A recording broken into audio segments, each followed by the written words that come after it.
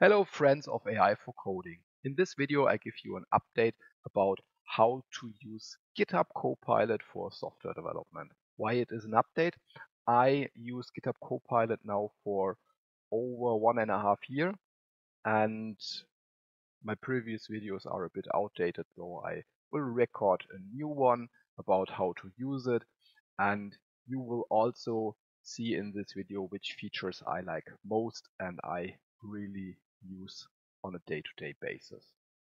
I'm using GitHub Copilot in IntelliJ. It's already installed as a plugin and connected to the GitHub Copilot server side for the license. So I'm ready to use it. What you typically see at the beginning is here this welcome dialog. It's part on the left side, and you can have a look on the features, like here the code suggestions. We will see this soon. We will also see the chat, and you can configure GitHub Copilot. That's also mentioned here. So let's quickly open the Copilot settings in IntelliJ. You see it here. One classical issue many developers have, especially if they are in enterprise, are the proxy settings. So if you are in enterprise and you need a proxy, you have to set it up. Otherwise, you might not be able to use GitHub Copilot. So that's one catch. You can also change the language for chat from English to your favorite language, could be German, for example.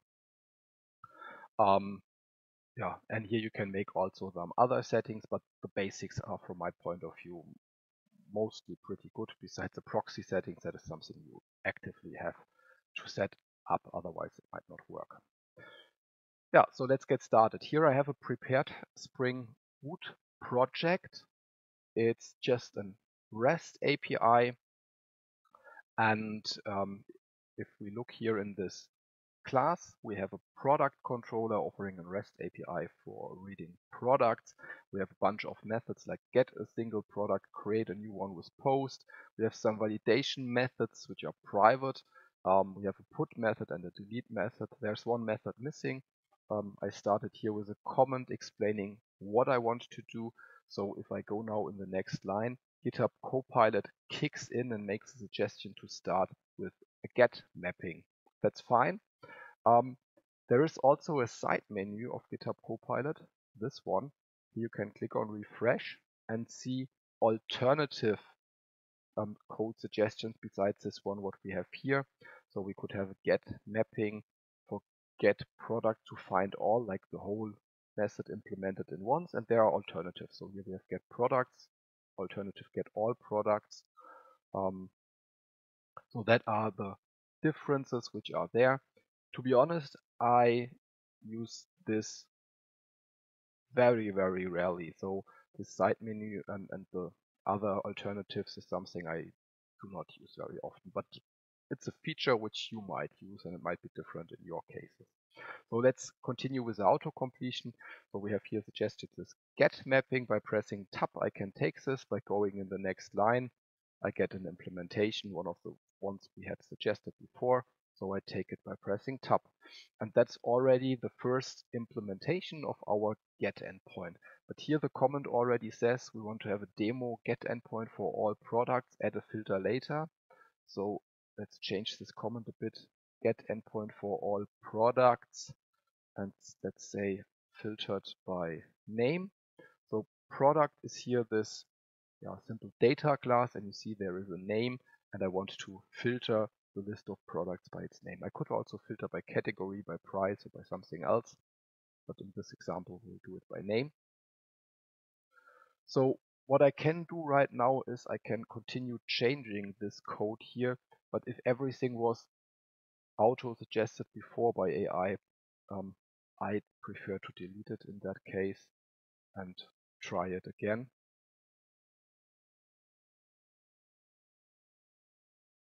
Now it's stuck. Happens sometime. In this case, you might try again. Sometimes it could be a bit slow, but that's really not so often the case. So now we have a suggestion. We get products. We have a request parameter name. And yeah, that looks good. I don't like iterable here, so I can also take the suggestion word by word. I press Control right arrow to take public, the white space, then I type list. And let's wait a second until Copilot finishes it, like this. So I have to import list because Copilot is just generating code today where the cursor is. That might be a feature which changes in the near future. We have here an unimplemented method find by name. The code was generated where the cursor is, so it was not able to create code and generate code in a different class. That would have been the product repository here in this interface. There is no method find product by name, so we can create it with the help of the IDE, like this. Okay, then we have our first method implemented. That looks good, and you see how easy it is with GitHub Copilot auto-completion. Let's do something else where Copilot has less context. I just start typing something, private boolean. Right now it has no clue what I want to do, so it makes also no suggestion, which is good. Still no suggestion is German word. Sometimes you get the suggestions of code which is written below, like this one. That was right now not the case, which is totally fine. So is German word. We have a string word as input, and then the check happens with a regular expression. I take this by pressing tab, so that looks good. One missing piece, I would like to have a null check for word. So I start here with if. Wait a second for the code suggestion and take it by pressing tab. Okay, let's use this method now in the code above. I remove it again, and let's see if we get now a code suggestion which uses the new method is German word, and that's exactly what I wanted to have. So we do first a null check. In the case of no parameter, we use the find all method. In the case that their name is given, we verify and validate that it is a German word, and then we search by name. And in the last case, we have a bad request because if name is set, it has to be a German word. So that's exactly the implementation I was looking for, and you have now seen how quickly this can happen with GitHub Copilot and auto-completion. Another feature of GitHub Copilot is the chat, and there are some shortcuts about using the chat. Here we have a put method, and the put method has a bug. Take a moment to check if you can see the bug. If not, I will help you. Of course, the bug is that we have here logical OR instead of logical AND, and besides this, we are using here on an optional get before checking if it is really present. So let's see if Copilot would also be able to find this. So you can mark the code, can right click and use some predefined statements. So we have, for example, fix this to fix a bug. We would have also explained this for code explanation. I do not use explain code in my daily work. But I heard from other people that they are heavily using it. So it really depends on probably your knowledge, on your task, and so on. There's also generate test to generate unit tests. That's something I like to get a kickstart for unit test generation. You can generate documents, also a feature I don't use, and you can simplify code if it looks strange too much. Code, duplicated code, please try this, simplify this. That's also a nice feature helping. I'm also using this often, but in this demo I prepared to fix this. So let's check it. You can see here there's a shortcut for it, /fix. You could also type this directly in the chat window to trigger this. And what do we have now as a fix? We see here the OR has to be replaced with AND in the null checks, and we should use OR else throw in order to get a proper exception here in this line for the get. So then we have here the fixed code block. I can click on the copy button and then I can just replace it, and you see now it's fixed with logical AND, and here we have the find by ID followed by or else row, and it even defines the correct method, the correct exception class. It's a response status exception. Why is it this one and not something else? Yeah, because this one has been used here before in this class. Yeah, you can see it, for example, here. Yeah, so that was also the case when we had the auto completion at the beginning. I close the chat window so that you can better see the screen. Yeah, here we had also the throw response status exception, and it picked this exception because it was used before also in this class in other methods. So it takes your style and codes in your style. Yeah. Okay, so that was the bug fix demo. Next thing, let's also have a look in explain this. If you are not a Spring developer, you might not be familiar with Spring Data JPA. And if we look on the right side in this repository interface, yeah, we do not see here in my project structure and implementation for this repository. So we might wonder why, and that could be like a nice question for GitHub Copilot.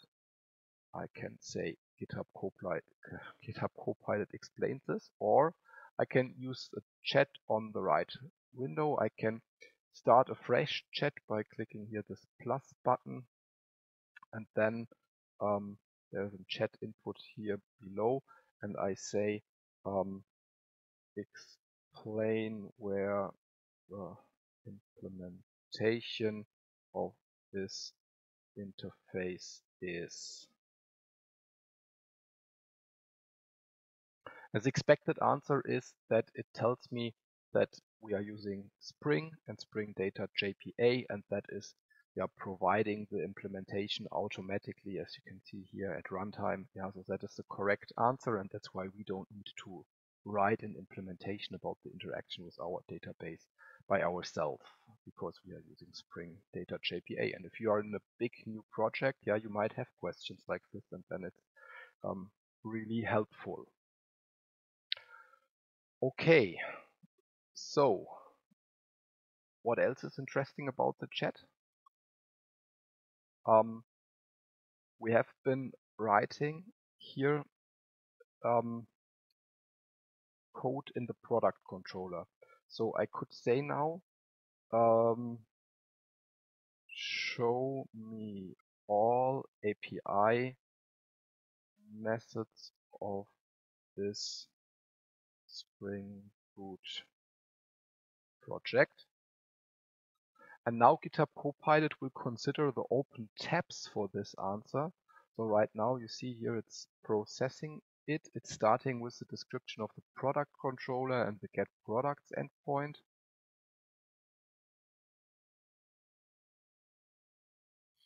And this answer is just a part of the truth. Yeah, we see it's using 3 references. You can also check always the references which have been used, but that's not true. Yeah, there's also like a customer package, and the customer package contains a customer controller. If you are using Visual Studio Code, there the GitHub Copilot plugin is a little bit ahead of IntelliJ, and you can use a feature called Add Workspace. By starting the chat message with the prefix add workspace, you give permission to access the whole workspace, and then GitHub Copilot can check all the files to give a better answer to your question.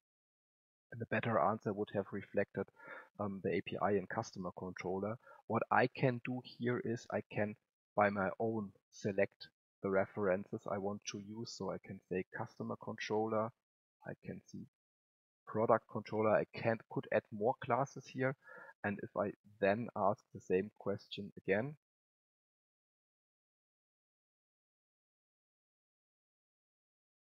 I might get directly a better answer reflecting both controllers which build the full API of my project. So we have a product API and a customer API, and now we got the correct answer covering both. 2 more features. GitHub Copilot helps you also generating documentation. I typically would do it like starting to type /* for Javadoc, and then you get the Javadoc documentation. But you could also use the context menu to generate documentation, then it will do it for the whole class. But what's more interesting, as I said before, I'm not so much documenting my code, try to write clean code. So you could generate tests, and then Copilot is checking the whole class and starting to write tests for it. As you can see here right now, we are getting a test class generated. Yeah, we have to create the class, the file, and then we can copy the whole stuff in it. Yeah, that is GitHub Copilot in IntelliJ. I personally like it a lot. It speeds up my coding. The most important feature for me personally is the chat. Yeah, I like it very much. If you have technical issues and you ask about it, like the example we had with Spring Data JPA. But even if you are more experienced in your framework and in your language, and you have more advanced questions, it's really powerful in solving this and helping you. Depending on your enterprise settings, sometimes the chat answers get filtered away due to public code match. In this times you can try it again by asking the same question again and saying add some comments with I don't know, random document in the code, documentation in the code that might help to prevent the public code filter. But in general, yeah, the chat is for me the most powerful feature, but I also like the auto completion while typing, but I guess most benefit is for me with the chat. If you enjoyed this content, please give me a thumb up and subscribe to my channel. See you next time.